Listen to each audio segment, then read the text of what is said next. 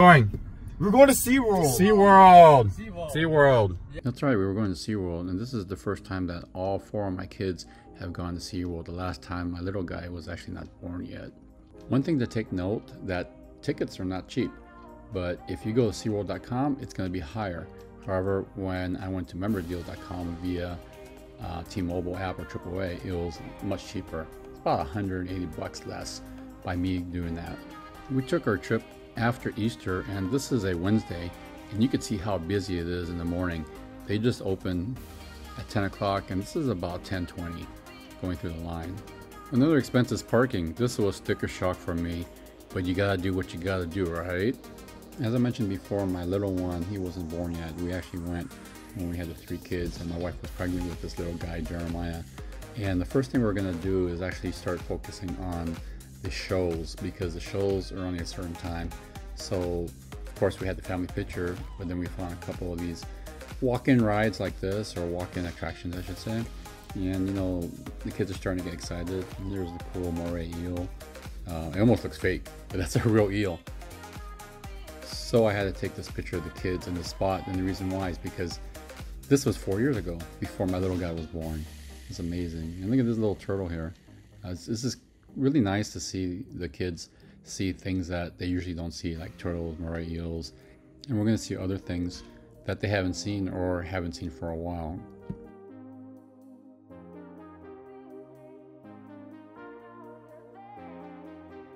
One tip is that you're definitely going to use the SeaWorld app, and the reason why is because you get to see what's the available shows, the times of everything, and also it actually helps geolocate where you're at. So here's the map of the park, and it'll actually show where you're at. I'm not online right now, so it doesn't show anything, but you actually see where you're at in a live motion when you're moving via your phone app.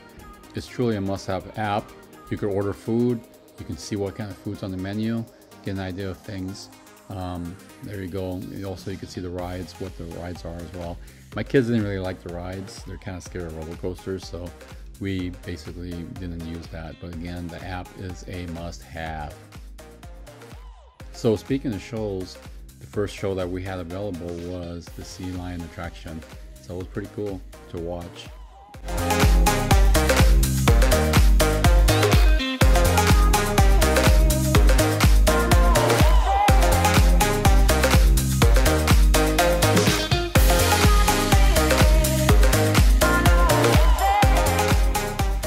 So here we are going to the next show, which is the dolphin show, and I gotta tell you, the dolphin show is really cool to watch.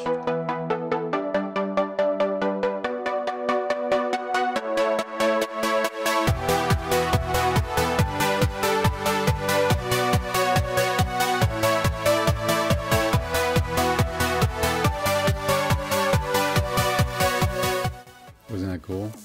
And then look at this, we got the flamingos. I don't know why SeaWorld has flamingos, but there's flamingos here. One of the last biggest shows is the orcas killer whales. You gotta go see this. They only had it, I think the showing was only 3 times in a day, so that's why it's really important to focus on getting these shows out the way before you start doing the other attractions. That's just my opinion, but I think you might agree. And look at this best shot, slow motion in this aquarium type of arena or environment. You know, my son got to see these orcas pretty up close, and here's another great shot I took of the 2 kids. One thing is food.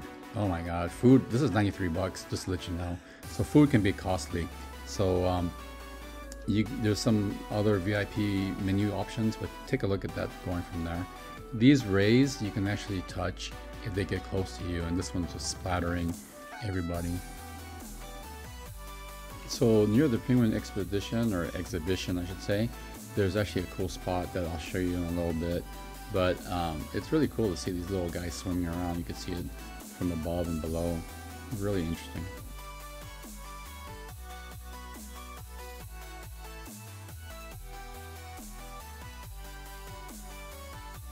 My wife thought that these penguins here, these fatty guys, were actually fake. I'm like, no, these are real. You could see them moving like that, because they're really large in real life when you see them.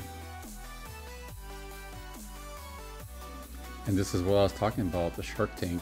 It's pretty cool because you're actually immersed in here. See, this is me taking a picture of what's above me, which is below on another part of the shark exhibit.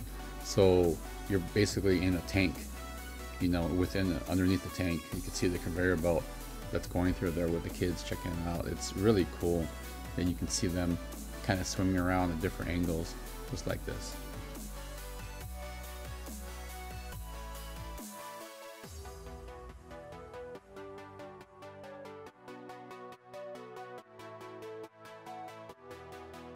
This was actually in front of the park entrance, but we went to it last. It's a little interaction for the kids. These are cleaner fish, and they basically nibble at your hands, trying to clean off particles of your hands. It's actually a really weird feeling, but I think it's really great to have the kids interact with that. Make sure you wash your hands after that. You don't want some weird stuff going on. So as I mentioned earlier, my kids don't like roller coasters, and they don't like those little exciting rides like the wet rides. So if you're going to go on the wet rides, make sure you bring some clothes. There are some lockers that you can use. So we came in about 10:30, and it's about 6 o'clock now, and we're heading home, and they've got only 2 more hours. So it was a pretty good time. So a good question would be, is it worth going to SeaWorld? And the answer is yes, because these are the pictures that I took there, and these memories last a lifetime. It was really great to see the kids so excited to see these things, and that makes my day as a dad, as a parent. So if you're looking for some fun, SeaWorld's definitely worth it. So let me know what you think of SeaWorld. Thanks for watching.